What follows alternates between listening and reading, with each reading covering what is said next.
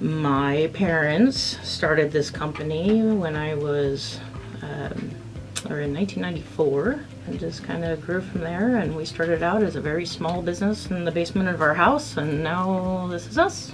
So it's kind of it's a small family that we work with together here. Everybody knows capabilities and who to go to and who to work with. And we're inside the likes of Amazon and Expedia's and just seeing kind of what drives both the culture from the Fortune 500s to what drives America. And there's still, the component of what we add is still a necessity to drive, quite frankly, drive the economy.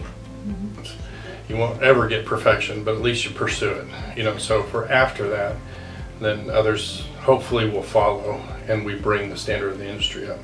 And I always say that people like to be on a winning team, and so it gives that reassurance that yes, what we're doing does work, and to keep it up. And I worked for them in the past, and they're really good. This is a good group of people to work for. I'm always excited to work for people that I like to work for. I love working with the people here.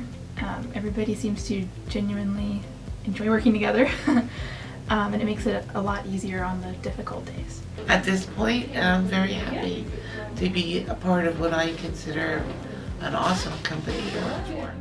I like the industry. People ask me about that. I was like, well, what are you doing? And it's like, I like it. I like the people. I like everything about it, quite honestly.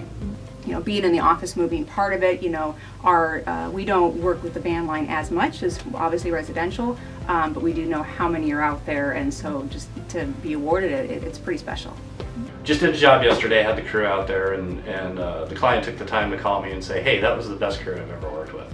Right, so first thing I get here this morning and pull the crew aside and just to shake their hand, pat them on the shoulder and say, hey, great job. You can see the pride in the face, right? And that's what it's about. It's pride and ownership in what you're doing. It means a lot.